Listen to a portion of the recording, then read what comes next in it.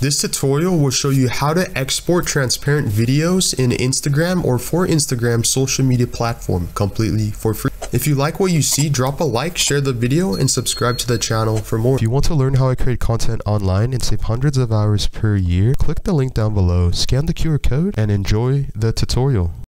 Okay, so the first step to export a transparent video for Instagram is you want to drag your video clip in Adobe After Effects or in Adobe Premiere Pro. I will show you that after Adobe After Effects completely for free. Once your video clip has been dragged in Adobe After Effects, you want to drag it down below. As you can see, we want to export this as a transparent video, and then you want to click this option, Render Queue. This will pull up. You want to drag the video clip in the render queue. Under render settings, or to the right, click this option where it says best settings. Make sure that the quality is set to best and the resolution is set to full, and click OK. And then underneath you want to click lossless, which is next to output module. And then now you can change the format to whatever you like. I prefer QuickTime. And then video output channel, you want to click down and click RGB plus alpha, because this will export as a transparent video for Instagram. Click OK. Output name, save this wherever you would like to save this, and then you can click right here, render.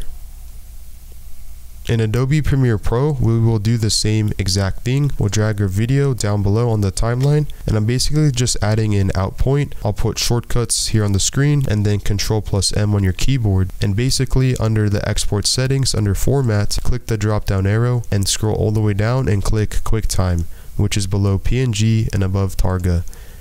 And then under presets, click the drop down arrow and click this option where it says GoPro sign form RGB 12-bit with alpha at maximum bit depth, because this will make sure that the video is exported at the best quality. Or if you don't want, you can just click with alpha, and then again you can locate the output name and click Q or export.